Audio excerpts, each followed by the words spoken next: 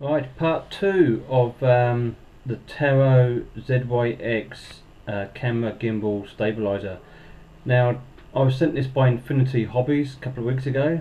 I've now had it 2 weeks up and running, done some flying, had a bit of time to play with the software.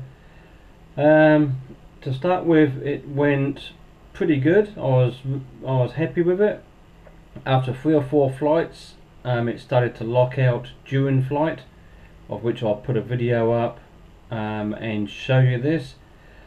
Now all I can get to work is tilt, which still works okay. Roll just doesn't work, it's you can't use it.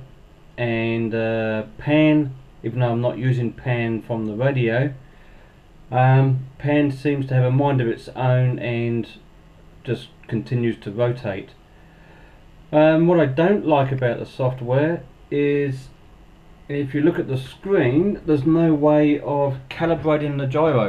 Okay, so after you've gone to the website that you purchased your Tarot unit from, download this software, plug it in to your computer, select your your port. Mine's port 5. Tell it to open and everything will pop up.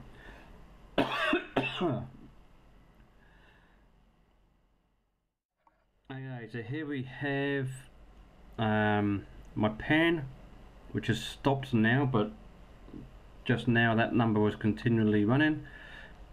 Tilt and roll. So what this does is,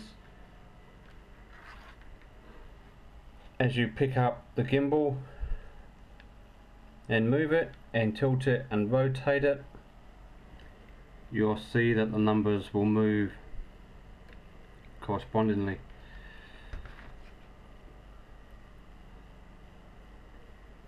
There's no way of calibrating the gyro. Okay, so when you get it, first put in these numbers, 100%. What this is a total gain. So you can set this to 200, 150, whatever you want. Doesn't really matter. I set mine to 100. Then precision gain is basically a percentage of that. So effectively, if this was 100, you would then have 100% gain, because that's as much as you can wind the gain up to. This will only go to 255, so which is too high. Okay, so that's basically a percentage of the total gain.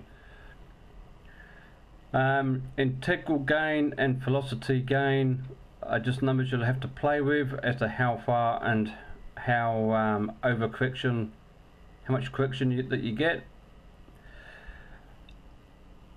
Servo trim is when you set up your servo centers or your gimbal. If your gimbal doesn't sit flat and level, you'll want to add a number in here, being a minus or a plus, to correct your gimbal to make it flat and level. Before you plug any servos in, you really need to plug it in the computer, select your servo type,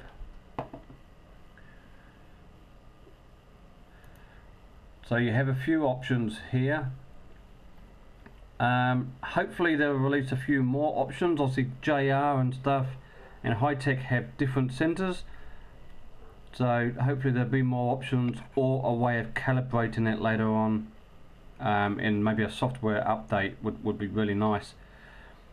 Standard servos are for servos on your gimbal using potentiometers.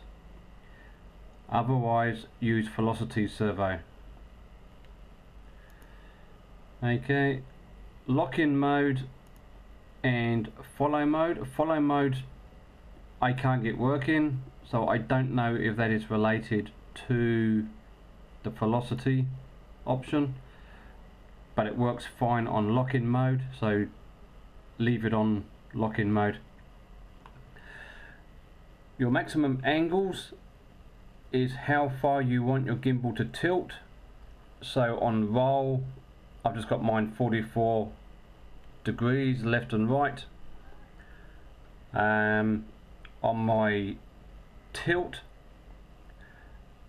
4 on my gimbal is flat and level, and minus 74 is actually 90 degrees on my slider.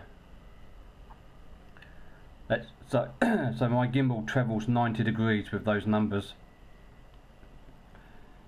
Pan, I've just got 10, 10 and 10 because you have to put a number in so it sees it.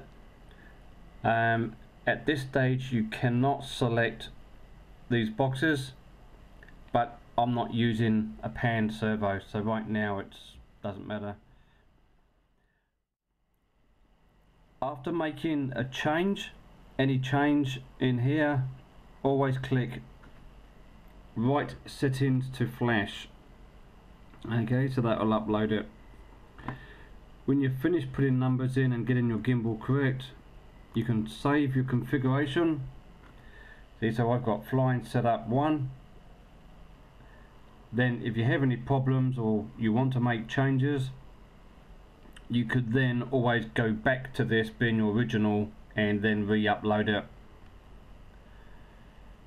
So it's pretty user friendly. Your sensor here, you can have face up or face down. What that means is your sensor here is facing up, being it's on top of the gimbal. Face down if it's on the underside. Okay. The other thing which isn't really clear in the instructions is there's actually an arrow here. It must face the right hand side of the gimbal. It is not the front. Do not face it forwards, it's face it to the right. One thing I did find by trial and error is what I did was with the servos, which are gimbal servos, unplug it, plug it in the receiver, turn on your transmitter and center the servos. I was chasing servo centers for ages trying to get the gimbal to be in the right position until I centered the servo on the radio, and it all came right. So really important, plug your servo into your receiver, turn on your transmitter, center the servo, then unplug it and put it back into the control unit. For some reason my roll is all out of kilter. It was working for the first 2 or 3 flights, then it started cutting out. Now it's completely useless. So I'm not quite sure why, which is really strange because when I tilt the unit the numbers actually change on the screen. So pan, roll, tilt. So it knows what it's doing, but won't work once I pair it up.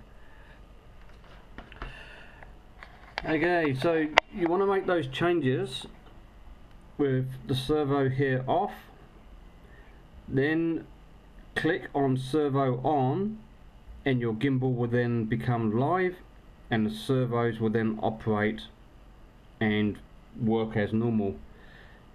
When the servo reaches a stop or travels too far or jams up, or if you have servo reverse in the wrong direction, then this will turn off and go back to servo off and stop working. When this happens, you need to center your servos to get your gimbal lined up and then turn them back on again. Okay, so mine's set up here. I'm gonna click servo on, plug the power in, light flashes 3 times, and then it will turn blue. So that's like calibrated. Okay, see, so elevator is fine on a tilt, but you'll notice my roll doesn't work. But if I turn my gimbal all the way over to here,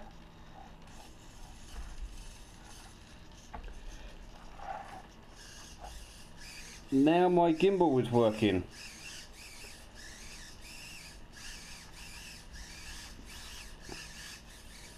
So I don't understand, it's completely out of whack. It still tilts,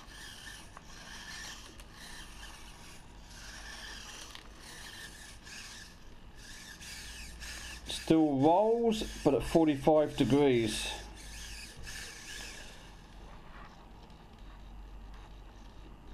No roll. Look at the other way. It comes up with error, so it's gone to blue and red.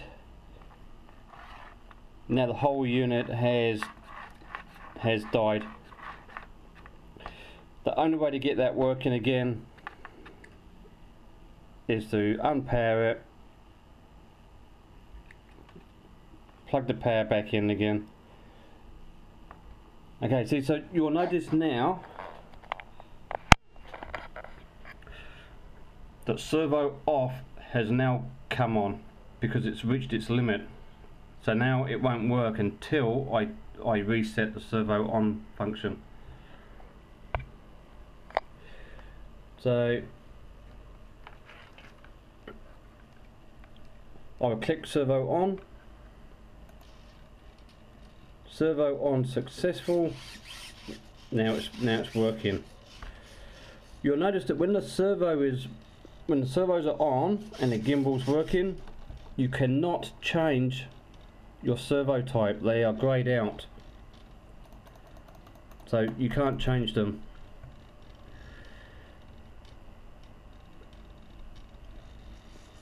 Okay, what I found was with integral gain, if you wind it up too much,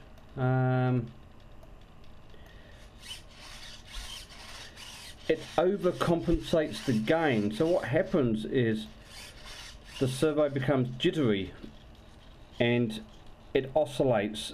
So what I did was I kept winding the number down until it became nice and smooth. And if you hold the frame, you can feel it in the airframe. So just keep winding that down until the oscillation or the overcompensation stops, which is about there. How I set mine up was I've bound a second receiver to my transmitter. So what I've done is I have a receiver on the hexacopter, which is totally independent to this, because I don't want a servo binding and drawing lots of current and causing the flight controller to fail and resulting in a crash. So I've got a separate battery supply to a second receiver bound to the same radio, and I use this for the tilt control on my transmitter. So I'll unplug the computer,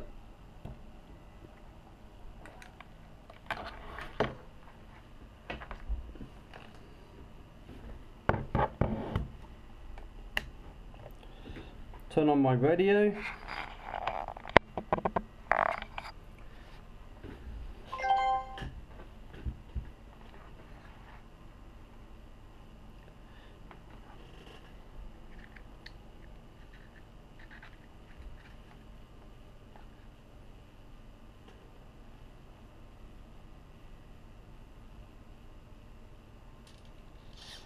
Okay, so my gimbal's working. Okay, I'm trying to hold the gimbal and flick my transmitter here. So here we have flight mode 1. If I flick my switch, we have flight mode 2. Look at my switch, we now have flight mode 3. Okay, so that's the 3 positions set up on your transmitter to give you proportional travel, return to center travel, and to turn your pan off for when you are taking the model off. So basically on my tilt,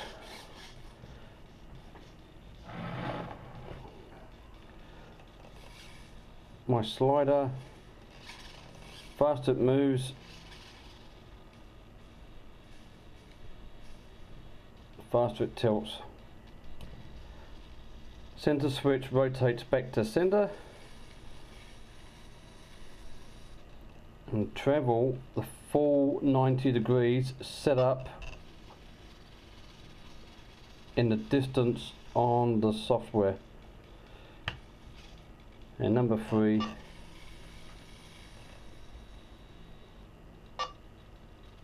is full travel one way or the other. So it's not proportional, it's full travel.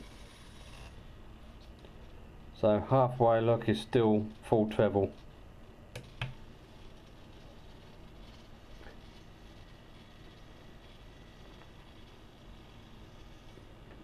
Okay, and this one, see, is now proportional. As I move the stick, the gimbal will move a little bit at a time.